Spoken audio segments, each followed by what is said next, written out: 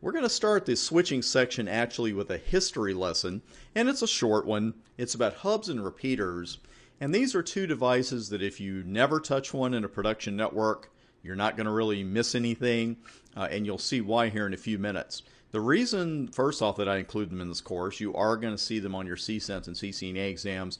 You need to be able to compare them to switches, what they can do, what they can't do. While you might see them in a production network one day, the real reason you need to know this material is that it shows you really where we've been and why switches can do some of the things that repeaters and hubs can't do. And let's just dive right into that with repeaters and hubs. First off, these are layer 1 devices. They are considered physical layer devices because they're really not going to do any kind of switching of any kind. They're really just doing one thing. And with a repeater, what are we repeating? What is that one thing? Why are we doing that?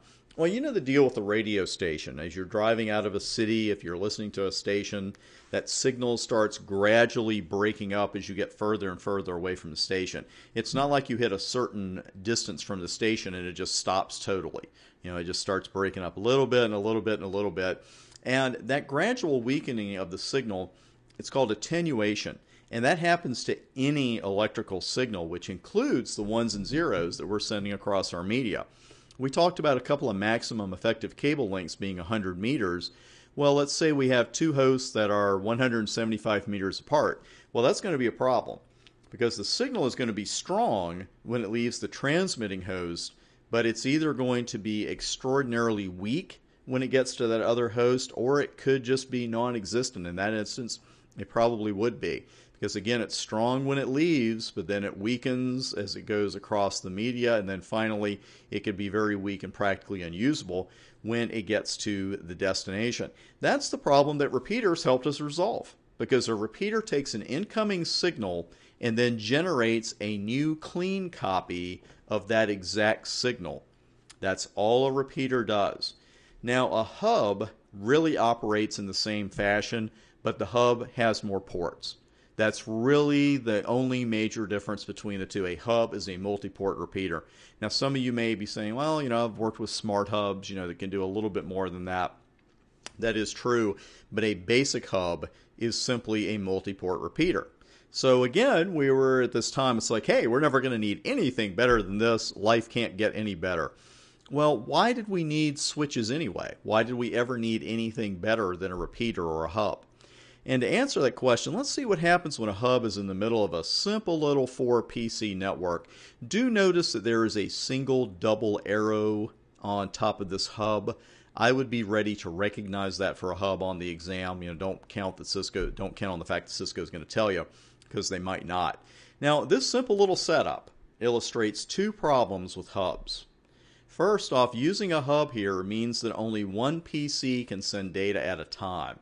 And if that sounds like a bad idea in today's networks, you're right, it is a bad idea in today's networks. Didn't always work great in yesterday's networks, but it was certainly better than nothing.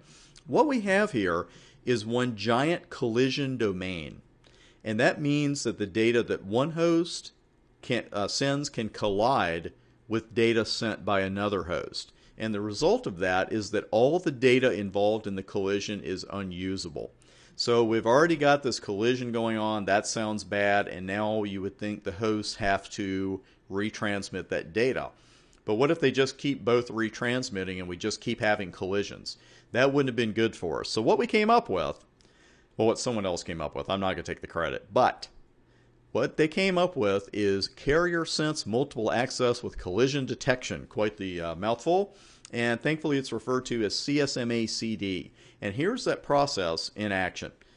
If a host wants to send data, and again this is on a shared Ethernet segment, if a host wants to send data, it does what we call listening to the wire. And all it's doing is seeing if the shared media is in use. Does it detect a signal that indicates that another host is sending data? If the media is in use, the host is going to back off a few milliseconds and then listen to the wire again. If the media is not in use, as you would expect, the host then sends the signal.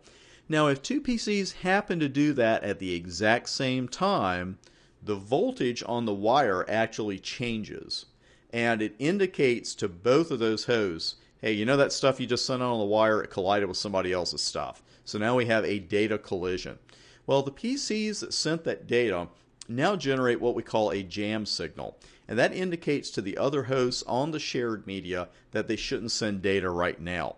Now, the PCs that sent the data will then invoke a back-off timer set to milliseconds. And when each host's random timer expires, they will each begin the CSMA CD process from the beginning where they listen to the wire. Please note that whenever a device is going to send data, it's always going to listen to the wire first, even if it's a retransmission. Now, that back-off timer value, it's totally random. So it's highly unlikely that the two hosts are going to have the same problem again. Now, this entire process happens pretty quickly. We're talking milliseconds here. But of course, it would be much more efficient, I'm sure you'd agree with me, to have no collisions at all. That's what we really want. Because the collisions slow down the overall network, and then you've got to retransmit again. You've got all these little delays built in. And as I like to say, those little delays add up to a big delay. Now, the ultra delay sensitive traffic that networks have today, voice and video traffic, delays due to collisions and retransmissions, that's totally unacceptable. And that's another reason you won't see many repeaters and hubs in today's production networks. Now, that's all bad enough, but that's just to deal with collisions. We have another big issue with hubs and repeaters, and this one has to do with broadcasts. Just as that network we looked at is a single collision domain, it is also a single broadcast domain. And I know if this is new to you, if the terminology is new, that sounds like a good thing. I've just got one broadcast domain. I've just got one collision domain.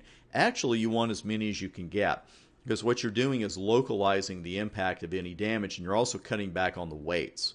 And when I say about the time and the waiting, every single time a PC on that hub sends a broadcast, every other PC on the hub is going to receive a copy of that broadcast. It's actually flooded out, even if that PC doesn't need or want the broadcast. And those other three PCs that are receiving it, they still have to look at it. They still have to unpack it. They still have to say, oh, I don't want that. I don't need that, and then throw it away. And again, all those little extra hits of time and to our overall processor, they do take a toll. So we really want to limit those. And again, here's that one PC sending a broadcast, and all of the other PCs attached to that hub are going to get a copy of that broadcast.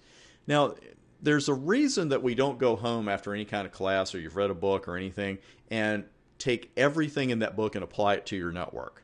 And it's because that everything we do on a router or a switch has a cost. That's why every Cisco router in the world doesn't run every feature that they possibly could. Because if you don't need it, you don't run it.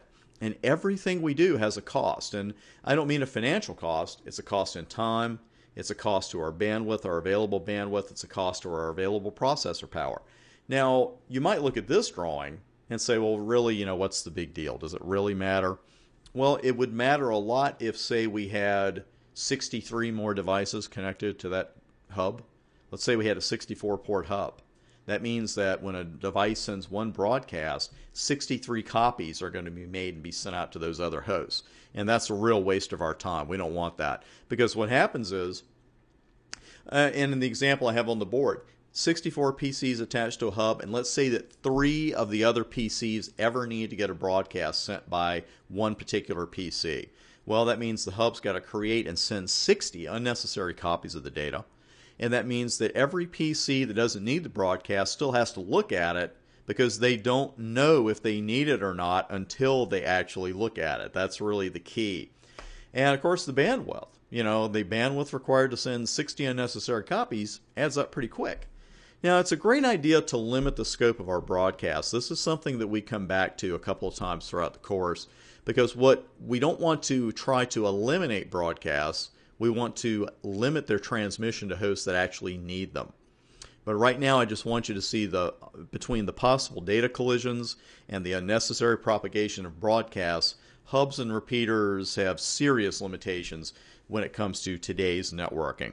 2 devices that can help us with those collisions are bridges and switches. Now, switches, I'm sure you've heard of. Bridges, maybe not. So we're going to talk about those for a few minutes in the next video and then head off into switching. So I will introduce you to bridging on the next video. See you there.